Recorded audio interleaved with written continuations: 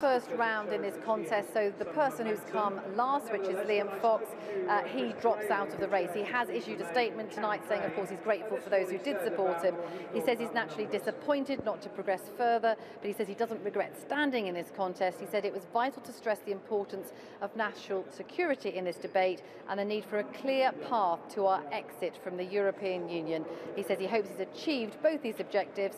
He hasn't said who he is going to throw his weight behind, but he says he's also sought to stress the need for experience, as the successful candidate will have to take up the reins of government in less than 9 weeks. The point being, of course, this isn't just about electing the Tory party leader, it's about electing the Prime Minister as well. Now let's discuss this a bit with two Conservative MPs backing different people, Jacob Rees-Mogg, who is backing Michael Gove, and Robert Halfon, who is backing Theresa May.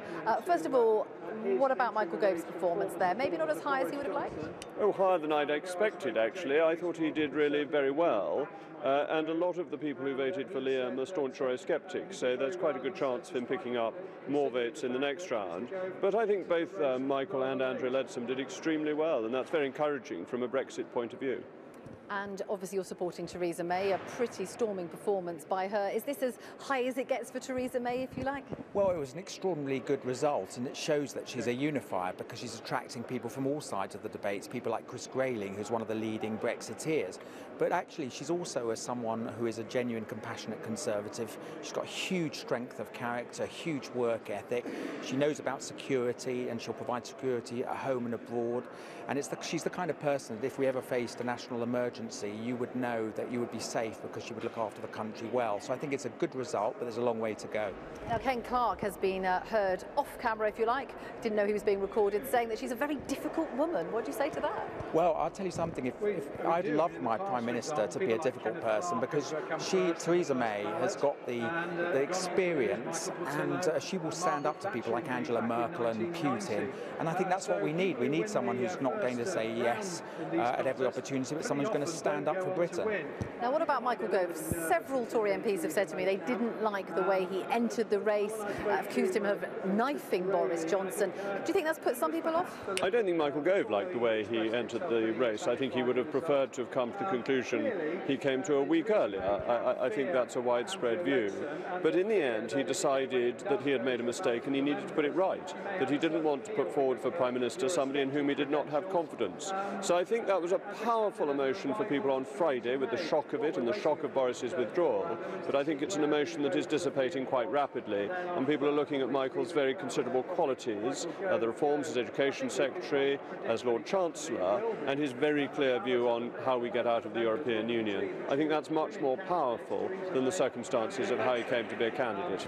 Ken Clarke has said something about him as well, not knowing he was being recorded, saying that if Michael Gove became Prime Minister, we'd be invading 2 or 3 countries a year.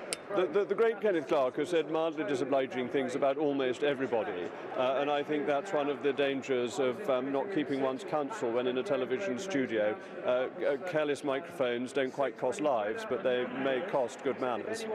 And now you have said, haven't you, that you would actually quite like a Brexiteer to be on the ballot. Do you think it's important for the Tory party that happens, or do you think actually you prefer Stephen Crabb to go through? Well, obviously it must be up to the MPs to decide, but I think we need a proper contest. We need to have all arguments, and I think if Theresa May gets to the final round, as I'm sure she will, and she faces a Brexit candidate, all well and good, then the members will have their say. But I would say that, as I say, she's the unity candidate. She's bringing people from all wings of the party. She's bringing people who are Brexiters and who are Remainers, and she's going to unify the party, and she will unify the country as well. Do you think she's now unstoppable? I mean, she's an awfully long way ahead in this first round. Well, we've had a very good result tonight, and that, as I say, is because she's a compassionate Conservative, because she's a unity candidate, and because of her strength of character. But there is a long way to go. Anything can happen, and we're fighting hard for every vote. It looks like Michael Gove will be fighting, obviously, for that second place. How confident are you that he can get there, given that Andrea Leadsom seems to have done pretty well? Well, there are 36 votes that Stephen Webb got and the 14 votes that Liam Fox got that are going to be up for grabs. I think it's important to remember that only 130 members of Parliament backed Leave, and that therefore there is an overwhelming majority in the House of Commons for a Remain candidate, and this explains a very good deal of Mrs May's strength in the first round, and it needs to be contextualised because in the country at large, particularly in the Conservative membership, more people supported Leave than Remain, and that will be very very powerful for whichever Brexiteer gets through to the final round. And I very much agree with Robert that it is important to have a contest that represents the Brexit view. Are you, either of you, concerned about how long this contest will take, given that we do have a Prime Minister, but that with the circumstances that we are in, people think it's time to get on with it? Well, I think we are getting on with it. I think it's right that we have a serious contest. We're going to decide who is going to be the Prime Minister, not just the leader of the Conservative Party, but the Prime Minister of our country. It's very important that the MPs have the debate and the discussion and the votes, but also important that the Conservative members up and down the country also have the debate and discussion and vote for the person that they most want to lead us. As I say, I very much hope it will be Theresa May. And obviously you were in favour of Brexit. There are some people out there who are alarmed at what's happening with the FTSE, for example, worried about the economy. Do you not think it is time to have someone in pretty quickly to try and calm things down? I'd be very surprised if anyone's worried about the FTSE, because it's higher than it was when we voted to Brexit. No, but this is very important, because there's ridiculous scaremongering coming, and a lot of it, I'm sorry to say, is coming from the BBC, that yes, the pound has fallen, but actually investors in our stock markets have been putting money in. We should have confidence in our country and not this frightful defeatist approach. I don't think this is necessary at all.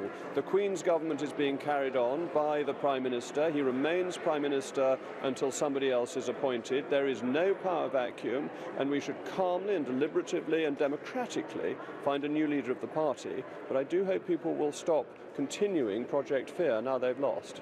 And what about, there's some people saying as well about those EU citizens who are currently in this country, that they are worried about what happens to them once the UK leaves the EU? They must be allowed to stay. It's quite immoral to play with their lives. That I don't believe any Conservative government or any British government would ever seek to remove people who came to this country lawfully and have essentially a lawful contract allowing them to be there. And I think to use them as pawns in a negotiation is fundamentally wrong. Theresa May has, I think, made the point that obviously if you're going into negotiation, you can't give away everything that you want at the time. Would you like, though, to see her say about EU citizens that they should be allowed to stay? She said on Sunday, she said today again, that she would like to guarantee that every EU national can stay here, and that's something I strongly support. But she's also said she wants to make sure that the millions of Britons who are living in the European Union also have the same rights. And I think she's actually being honest. She's not saying she's going to make a promise that she can't keep. She's just wanting to guarantee the rights for those EU nationals here, but also the rights for Brits abroad.